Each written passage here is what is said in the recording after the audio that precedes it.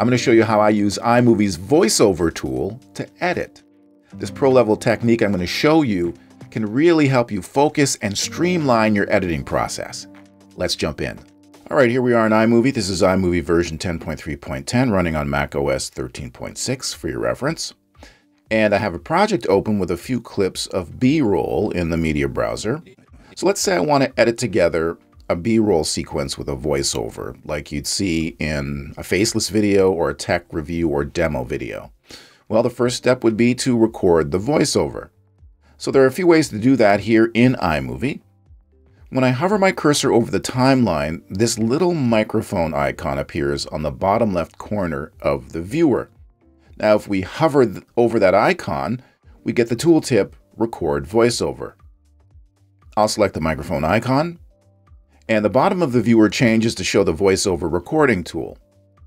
I can also get to the VoiceOver tool by going up to iMovie's top menu and selecting Window, then going down in the menu and selecting Record VoiceOver, or I can use the keyboard shortcut, the V key on my keyboard. But notice, the red record button is grayed out. If I try to click on it, nothing happens. I just get error beeps. I can't record. This gotcha throws off a lot of people. So what's going on? Well, to record a voiceover in iMovie, you need to have a clip on the timeline to connect your voiceover to. Now, I could just add the first clip I'm going to use in my edit, but for maximum efficiency and flexibility during the editing process, I use a placeholder clip instead. So I'll go up to the top of the browser and select Backgrounds. I'll grab a background, anyone will do. I'll pick Industrial. I'll click and drag it to the beginning of the timeline. This is my placeholder clip. I'll move the playhead to the beginning of the timeline. Now, if we look over at the VoiceOver tool, the red record button is now active, which means I can record my voiceover. But before I do that, I need to set up my microphone. And I can do that right in the VoiceOver tool by clicking on the VoiceOver Options button right next to the Record button. And I get this Settings menu. The first setting is Input Source. So right now it says System Setting, which means the VoiceOver tool is going to use whatever microphone or input I have selected under System Settings or System Preferences, Sound Input. But if I click on the text that says System Setting, I get a menu of all the microphones and sound inputs I have connected to my Mac. So I can choose the microphone I want to use directly from this list if I want to. So the microphone I'm using is the Rode VideoMic NTG, so I'll select that. And as soon as I did that, this volume slider jumped into action. This slider controls the input volume or level of your microphone. To set a good microphone level, I speak into the microphone at the volume I'm going to use when I record, very important. Then I adjust the volume slider until this level meter over here turns yellow during the loudest parts of my speech. This is what we call peak level. Now, it's okay to peak in the yellow, but you never want to peak in the red.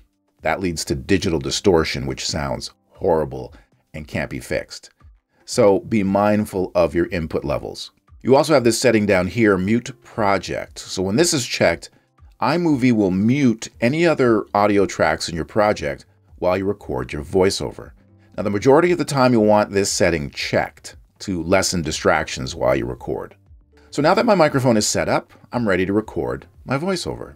With the playhead at the spot on the timeline where I want to start my recording, I'll hit the record button. And I get this 3-second countdown with beeps. And then I'm recording.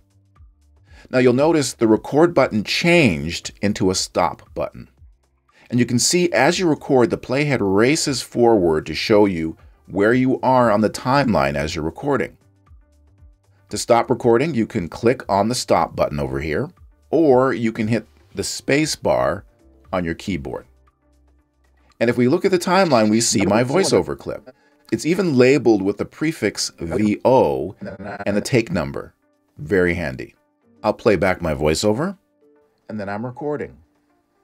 Now you'll notice the record. Now something sounds weird, and that's because iMovie automatically applies an equalization filter two voiceover recordings, and I know this by looking up here at the toolbar above the viewer. The noise reduction and equalizer button is activated. Now if I click on it, the settings open and I can see over beside the equalizer setting that voice enhance is being applied to my voiceover. I'm going to turn that off by clicking on the equalizer menu and selecting flat equalization. You can also see that the volume button is active. If I click on that, you can see that iMovie has also activated lower volume of other clips, its ducking feature, so that when you're recording your voiceover, any other audio tracks on your timeline will have their volume lowered so that the voiceover track takes priority. Now, I prefer to mix my sound levels manually, so I'll uncheck lower volume of other clips. Now, if you want to know more about how to use the lower volume of other clips function, or how to edit and mix sound levels in iMovie, I have another tutorial on that, link in the description. Now, if you're not happy with your voiceover recording, you can select it in the timeline and hit the delete key to get rid of it. And start again by placing the playhead where you want to start recording and hitting the record button. Now, I should just point out, when you delete a voiceover clip from the timeline, it's not deleted from your project. So if I go up to the left column of the interface and select my project under Project Media, I have access to all of my voiceover recordings. So when working on iMovie projects like this with lots of B-roll and voiceover, I like to record the entire voiceover first. So I'm going to go ahead and do that and come right back. All right, so here's my entire voiceover attached to my placeholder clip in the timeline. It looks pretty good. But to optimize my voiceover track, I'm going to select it, and making sure I'm in the volume section of the toolbar, I'll go over and select the Auto button. This optimizes the volume level of my voiceover and gives it a bit more power. Now, inevitably, I make flubs while recording my voiceover, or I have some long pauses that I want to get rid of. So the next step in my process is to edit my voiceover track, and it's pretty simple. I just scrub to where I want to make an edit, select the voiceover clip at that spot, hit Command B on my keyboard to split the clip. Then I can click and drag on the clip's ends to trim out the sections I don't want. Then I can click and drag the clip to reposition it to get the right timing. All right, let's edit this section in the voiceover clip. Scrub over to that spot, click to select the voiceover clip, hit Command B on my keyboard to split the clip. Gotcha. So why can't I split the voiceover clip at this spot? Because if I split it there, the newly created voiceover clip won't have a clip in the video track above it to attach to. Remember, each voiceover clip needs to be attached to a clip in the main timeline. So to fix this issue, I'm going to click and drag out the end of my placeholder clip until it covers my entire voiceover. Now I can jump in anywhere on my voiceover clip, hit Command B to split the clip, and make my edits, because any newly created clips will be attached to the placeholder clip in the main timeline. All right, I went ahead and edited the rest of my voiceover, and you can see all of the voiceover clips are attached to the placeholder clip on the main timeline. This is known in the video production business as a radio cut, because I just edited the audio to taste. Next step, I add the visuals to the edit. Which visuals do you put where, you may ask? Well, that's determined in large part by what the voiceover is saying. That's the magic of this editing technique. The voiceover acts as a guide track, taking a lot of the guesswork out of the editing process. So I'm going to go ahead and add in my first shot. I'll play the voiceover track.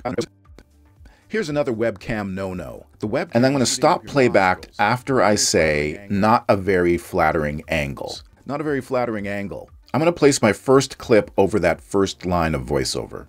So with my playhead at the end of that line, I'll select the placeholder clip, then hit Command B on my keyboard to split the placeholder clip at that spot. Then I'll go back up to the media browser, select my first clip. I'll click and drag on the yellow handles to set the range of the clip that I want to use. Now watch carefully. I'll click and drag the selected clip in the browser and place it over the first clip in the timeline, the one I created by splitting the placeholder clip.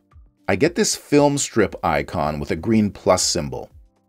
When I release the mouse, I get this menu that allows me to overwrite or replace the clip in the timeline with the clip I dragged on top of it from the browser. I'll select Replace from Start. That will add in my clip from the browser, starting from the beginning of the range I selected, or the endpoint. And there's the first video clip of my edit. Now for the remaining clips I want to add to my edit, I don't need to use the replace method. I'll add in my second clip to show you. I'll place the playhead right after my first clip. Then I'll go up to the browser, select my second clip, set the range. But to add this second clip to the timeline right after my first clip, I'm going to use the keyboard shortcut W on my keyboard to insert my selected clip into the timeline right after my first clip. And you can see it pushes the placeholder clip down the timeline. Then I can just adjust my video and voiceover clips accordingly.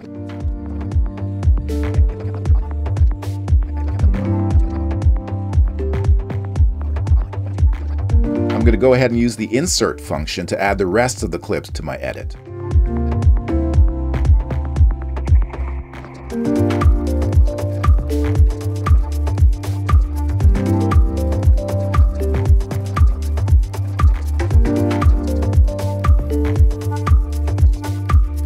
So now that I've done that, I can delete the placeholder clip and go through my edit on the timeline and adjust my visuals and voiceover to taste. And there's my finished edit with big help from iMovie's VoiceOver tool. Webcam shooting up your nostrils. Not a very flattering. And if you want to know more about creating pro-level sound in iMovie, have a look at this video on my channel.